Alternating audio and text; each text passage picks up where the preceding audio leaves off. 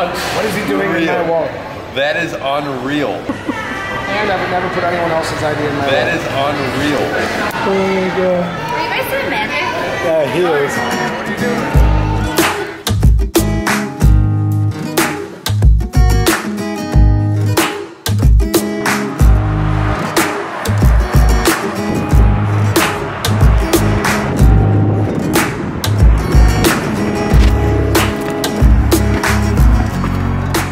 So I'm on my way to Buffalo, New York.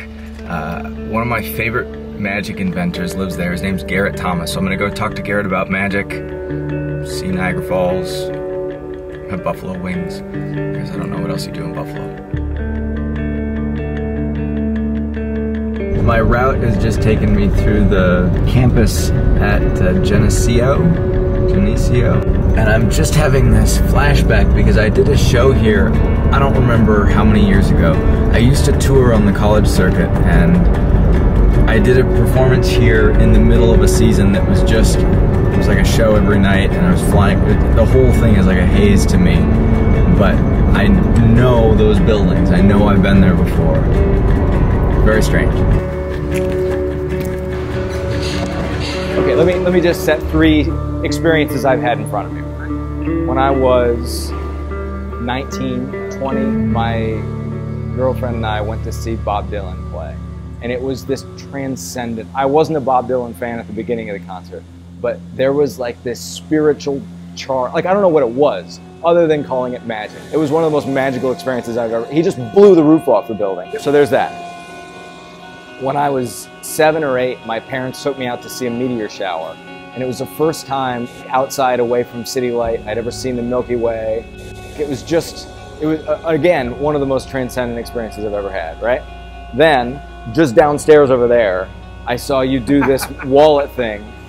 I've been doing magic for a long time. I have no idea what that was crazy. In my mind, those 3 experiences are all pointed at something that they can't quite reach. There are magical experiences that it might even be more valuable than some magic experiences.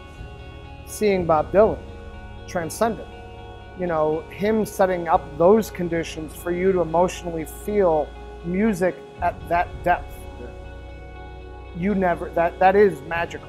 But here's the difference. Every art form can be pushed to a level of magical. To claim to be a magician, you need to make that moment happen for everybody now. And that's the challenge. That's the challenge of the art of magic, is that I don't care how bad your day's been. I'm gonna make this be as transcendent as I possibly can for you and for everybody else around. I've heard that you don't know what magic you're going to do for someone when you go up to them. That you're assessing what is right in this moment for this person. Yep. Tell me about that. Imagine a student talking to the master painter, and the student says, "Master, what type of paintbrush are you going to use?" "Oh, well, I'm going to use this long handle bristle brush so I can get some movement in the paint." "Movement in the paint? What kind of paint? Because we're using oil, right?" "Oh yeah, but I'm going to add some more linseed oil into it to give it some fluidity so that I can move it around a little bit." And then the student says, "Oh, but what kind of canvas are you going to use?" And imagine if the master went, "It doesn't matter. It doesn't matter. You care about the paintbrush. You care about the paint, the brush, the bristles, the length of the brush, and the paint. You care about all those tools, but yeah, whatever canvas." So let's think about it in the art of magic. What are we sculpting? What are we making?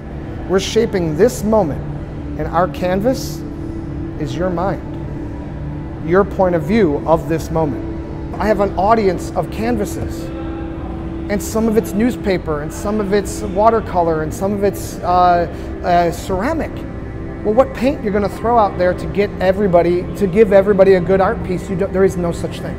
I need to go, okay, bring your canvas to me and talk to them like a human being. Figure out what they know, what they studied, how they already perceive their world.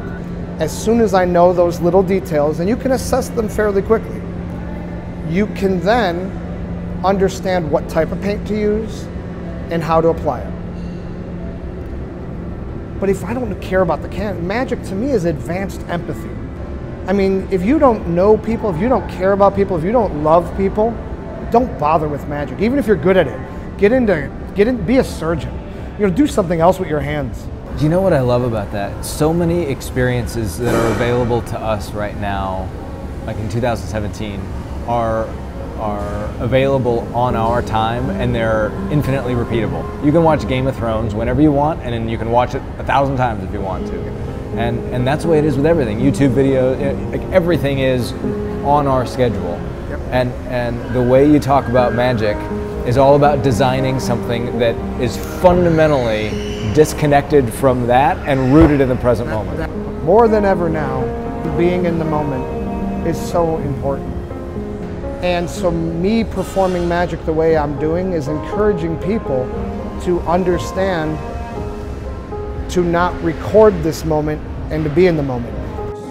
The gift of magic to me is the gift of astonishment, the art of astonishment, the art of this moment that you know isn't real, yet was so real. So I bet Garrett and I talked about magic for 2 hours, and you know, I'll cut it up pretty tightly for this episode, but I may just cut together the full version of the conversation just so you can see what he has to say. He has some thoughts about magic that I'd never considered before.